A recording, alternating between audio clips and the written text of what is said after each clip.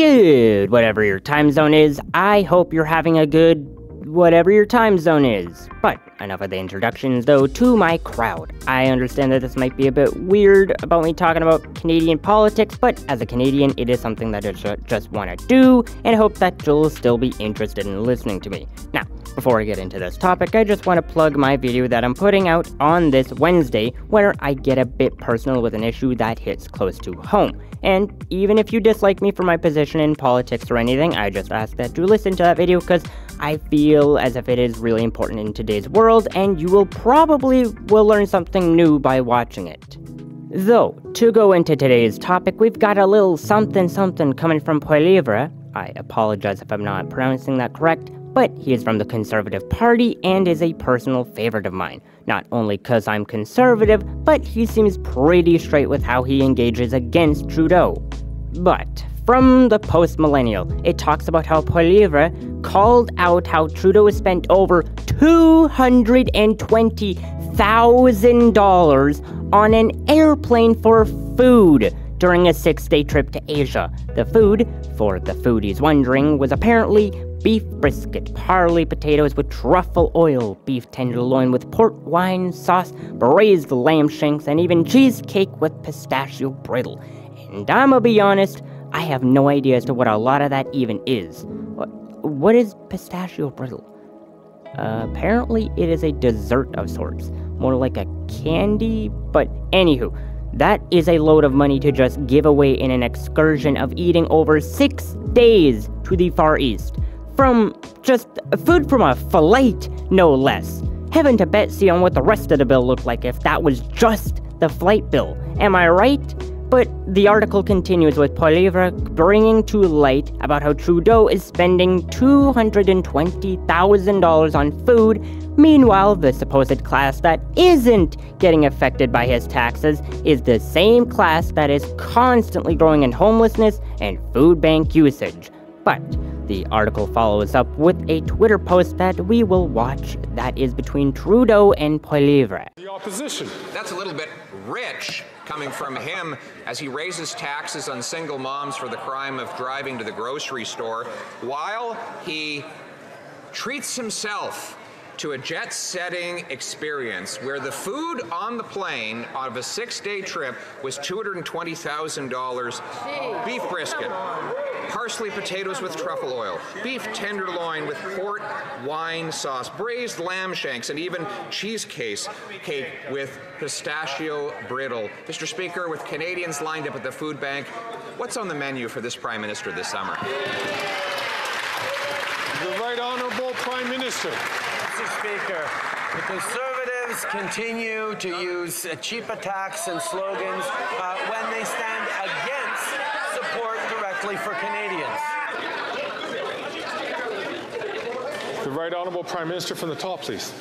Speaker, the Conservative leader continues to use cheap attacks and slogans while he tries to hide from the fact that he is standing with the wealthiest Canadians and against the idea of them paying a little more so that young Canadians can buy a home, so that seniors can get their teeth fixed, so that young families can find a place in childcare. These are the investments we're making that they are standing against, Mr. Speaker. We will continue to deliver for Canadians who need them while he chooses to protect the interests of his wealthy friends. Hear, hear.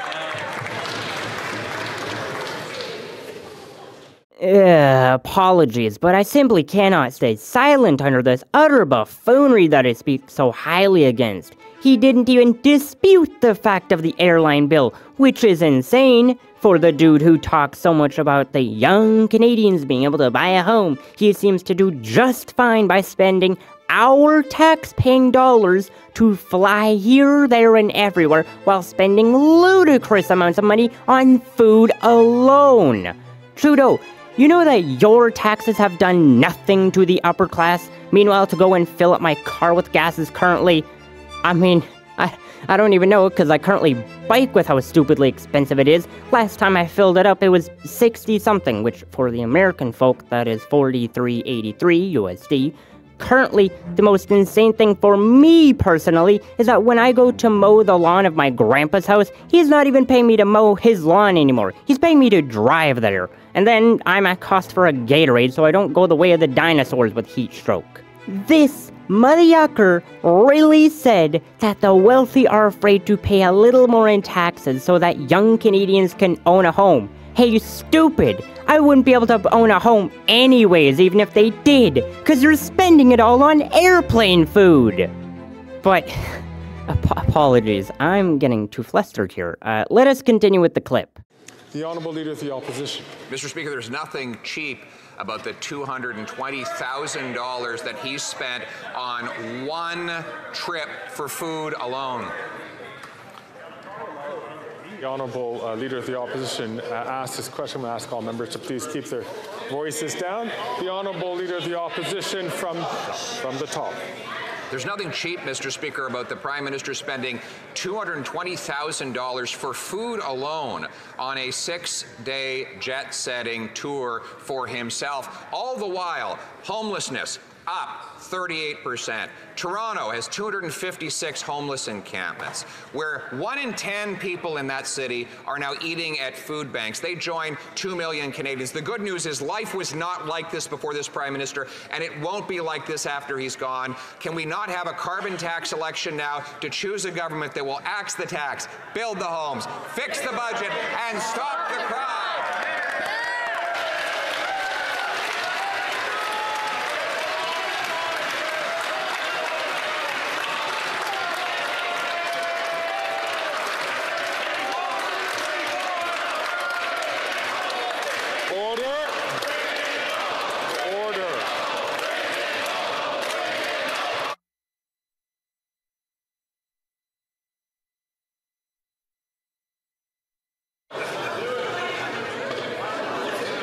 Ça sent la coupe. It smells like the cup. The Right Honourable Prime Minister. Mr. Speaker, once again, we see the extent of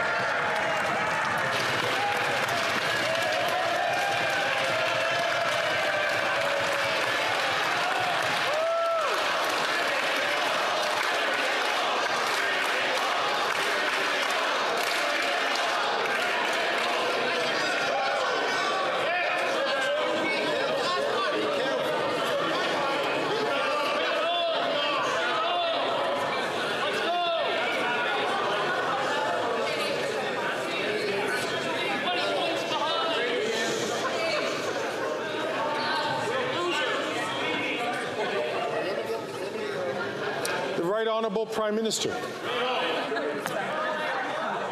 Mr. Speaker, the Conservatives over this past session have stood in this House to stand against dental care for seniors. They've stood in this House to stand against expanding childcare investments in spaces. They've stood in this House to stand against the kinds of investments that are helping Canadians with diabetes, Canadians afford birth control. These are the choices that they are making. Now, they're filled with slogans and bumper stickers that don't solve problems but amplify anger, while we are focused on supporting Canadians. Canadians can make their choice about the kind of country they want to live in.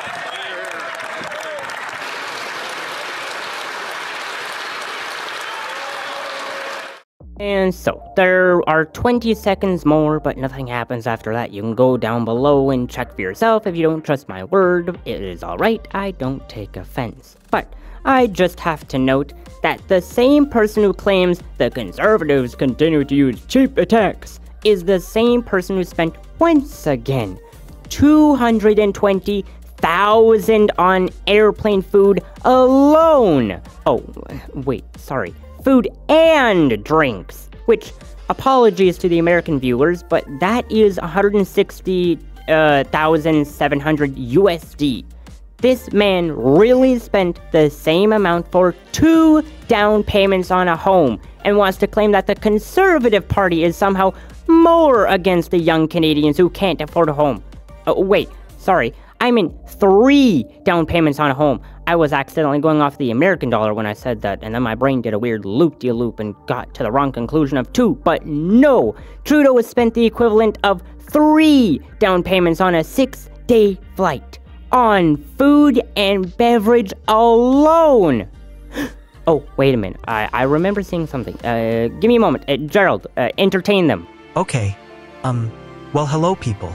I hope your day is going well and that you're happy for the most part.